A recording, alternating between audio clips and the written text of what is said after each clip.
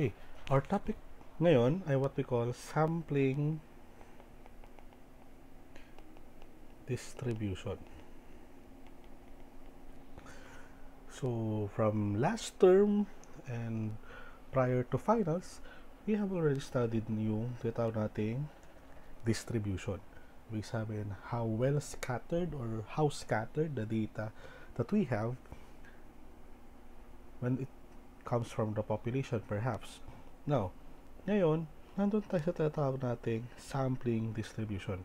Ibig sabihin, we're gonna get how well distributed the data is when we are pertaining to samples. Ayan. Now, before ko malimutan, meron tayong dalawang klaseng data na pinag-uusapan. Una, when it comes from the population. Those data that comes from the population or computation that came from the population, those are what we call parameters.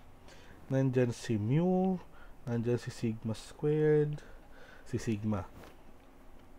Ibig sabihin, yan yung mean. Pinag-usapan natin ay mean. Yan yung variance, yan yung standard deviation ng population. Those are what we call parameters.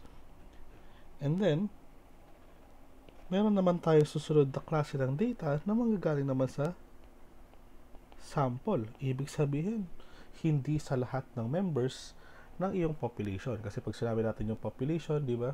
Yung population, siya yung set of all individuals that you are concerned with gathering your data. Now, pagdating sa sample, ang tawag sa kanya ngayon ay statistic. Those are characteristics, computations that we can do towards the sample. Nandyan si X bar or yung sample mean. Nandyan si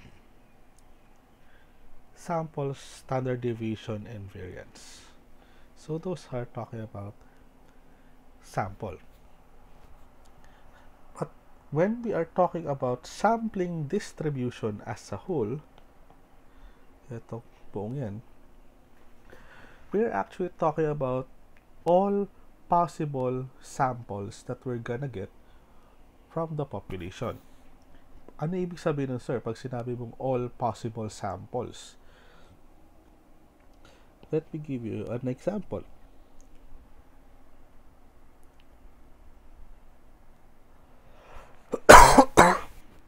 Excuse me. Pag sinabi natin sampling distribution, for example, we have a population of numbers.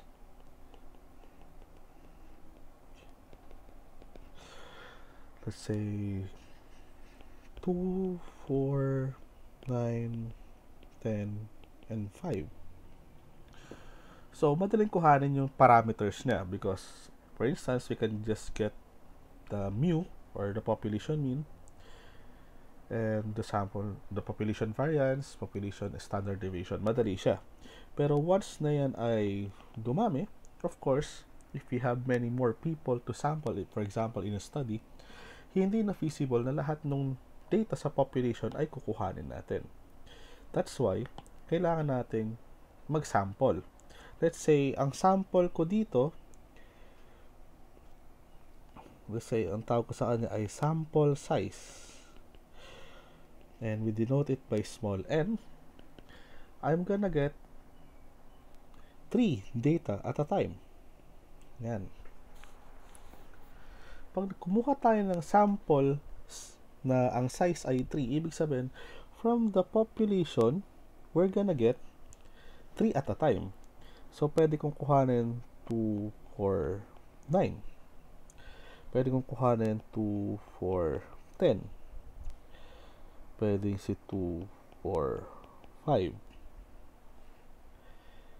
Pwede si 2, 9, 10. Pwede si 2, 9, 5. Pwede rin si 4, 9, 10. Si 4, 9, 5. Pwede rin C, 9, 10, 5. So, all in all, 1, 2, 3, 4, 5, 6, 7, 8. Let's see. Meron pa ba tayong nakalimutan? Nakalimutan ko si 2, 10, 5.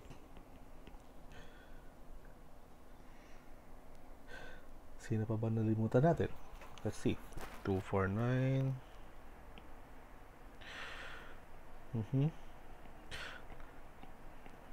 The hardest thing about sampling distribution is enumerating all possible sample. So, bawat grupo dyan, we call it sample. Ang size niya, 3. So, let me just check kung kumpleto na yung sample natin or samples natin. 2, 4, 9, 2, 4, 10, 2, 4, 5, 2, 9, 10, 2, 9, 5, 2, 10, 5, 4, 9, 10, 4, 9, 5, 9, 10, 5, and 4, 10, 5. So, ayan lahat yung samples of size 3. Now, of course, when we are dealing with data, we could get averages. So, eto, si 249, ang average niya, of course, 5.0. Si 2410, it's around 5.33. Si 245, it's around 3.67. Si 2910, it's around 7. And si 295, let's see, 295 is 5.33. Si 4910 is, add natin, 7.67. Si 495, its average is 6. Si 9, 10, and 5, ang average niya ay 8. Si 2, 10, 5, ang average niya ay 5.67. At si 4, 10, 5, siya ay 6.33. Now, all of this are sample means. Lahat yan, each one of them are means of their corresponding sample. Now, when we compare it with the population's mean, let's say 249, 10, and 5,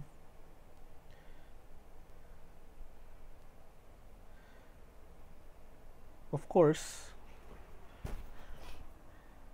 ang average niya, pag pinag-add natin yan, 2 plus 4 is 6, plus 9 is 15, plus 15, 30, divided by 5 is 6. So, the population mean is actually 6. Now, when we look at all these sample means here on the distribution, titingnan natin. Majority, most of them could be lower and some of them are actually higher. And there's actually one data in there that is really equal to the mu of 6. So that is one thing to consider, that when we are considering sampling distribution, that the sample means that we're going to collect are sometimes higher